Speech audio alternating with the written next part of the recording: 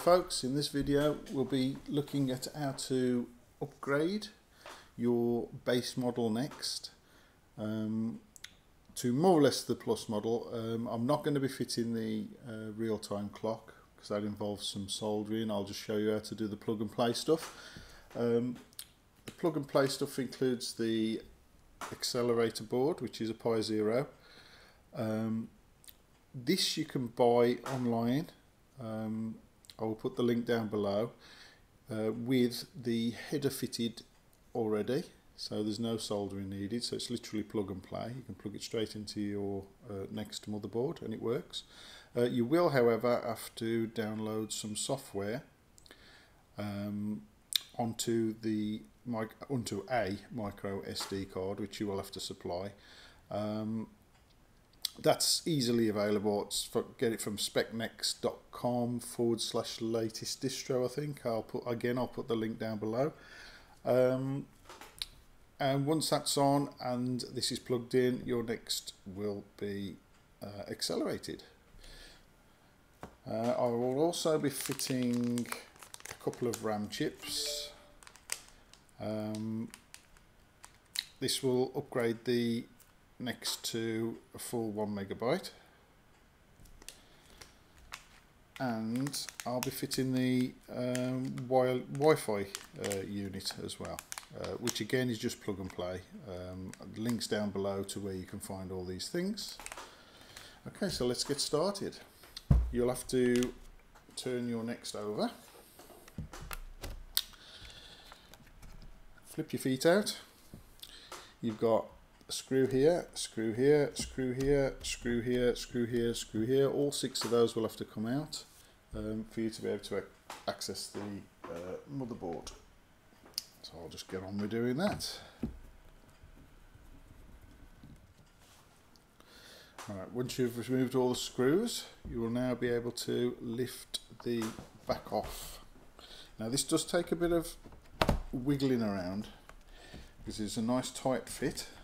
It's a really well made bit of kit, the next, so everything is a bit tight, which is how it should be. So give it a good wiggle, both ends. Right, lovely, and the back is off. Now we're left with the board exposed. There are 4 screws on the main motherboard and 4 screws on this daughter board here, so we'll get to removing those.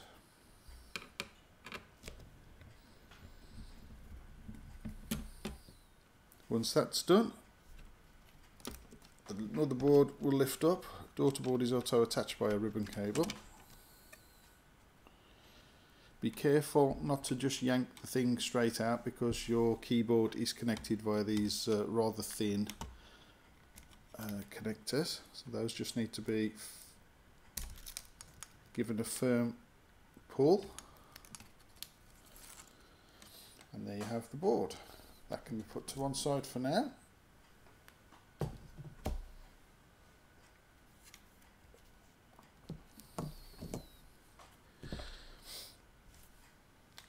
Right, to fit the Raspberry Pi, it is just a simple plug-in. Make sure that you've got all the pins lined up correctly before you push it down. That's that done.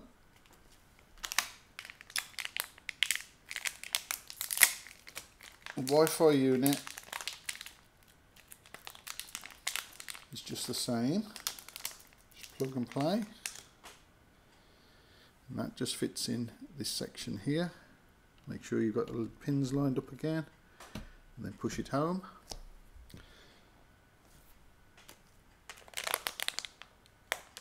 And fitting the RAM is just plug and play again.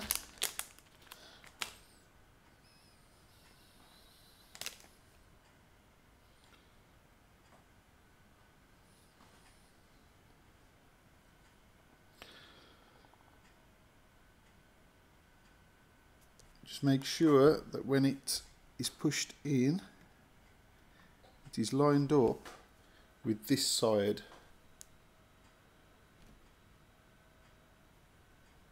of the socket, because there are 4 pins this side here that aren't used.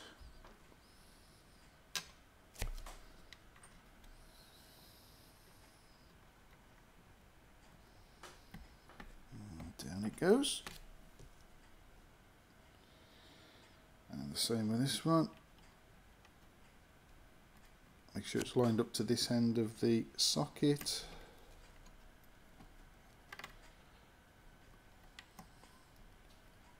My fat fingers.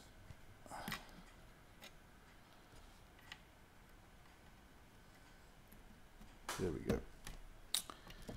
And that's the RAM upgraded as well. That's basically your upgrade done. Only one thing to be done now, and this is the thing most people have been having trouble with, from what I can see. Just pop that out of the way for a second. Is the blanking plate. This has got a blanking plate held in by one screw, which apparently is a devil to get off. We will see. Apparently you have to give it a good wiggle. It feels like you're going to break the case, apparently.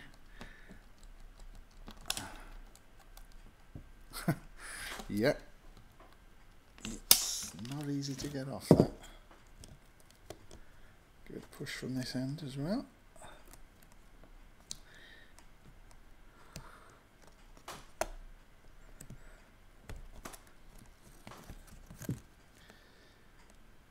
Tell you what, come back in 5 minutes, I might have it done. 2 hours later. So I've figured out how to get the blanking plate out a bit easier. Basically, instead of just pulling it back, you need to push this end down whilst pulling. Because this section here sits behind that lip there, which stops you just from being able to pull it straight out. So you have to angle it like that, basically, to get it to remove. So yeah, I mean, if you just try and pull it, you're never going to get it out at all. You need to angle it and pull it at the same time. So there's a bit of a knack to that one. Right, that then, once that's removed, that will expose the USB ports and the video port on your Raspberry Pi. So now it's just a case of putting everything back in. Make sure when you do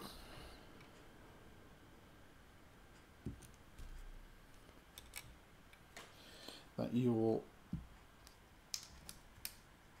keyboard connectors are back in.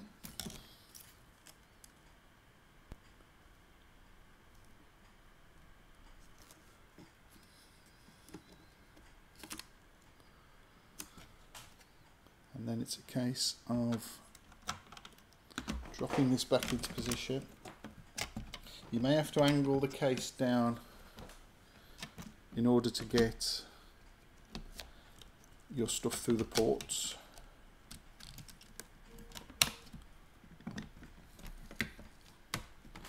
And that's it. That sits quite nicely in there. It's quite easy to put in. And then it's just a case of putting your screws back in. 4 in the motherboard, 4 in the daughter board, 6 in the case. I would advise, as with all plastic cases, that as you put the screw in,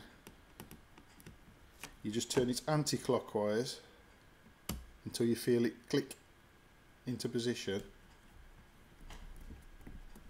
and then screw it down. That way you will use the existing thread as opposed to cutting yourself a new thread with your screw.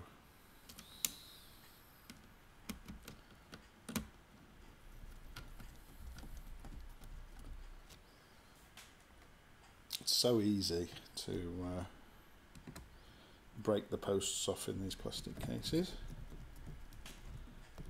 That's a little tip I've picked up over the years from all the ZX Spectrums and ZX Spectrum Pluses that I've had to deal with.